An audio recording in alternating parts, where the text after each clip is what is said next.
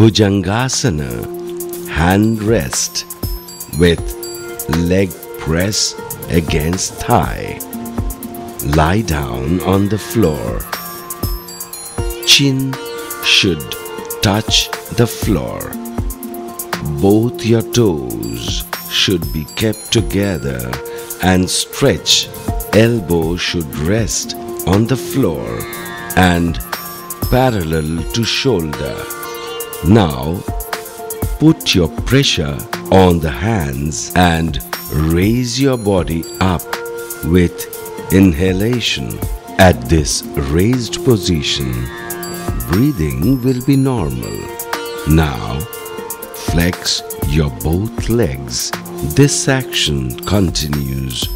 Repeat. After completing, return back with exhalation and rest the body on the floor.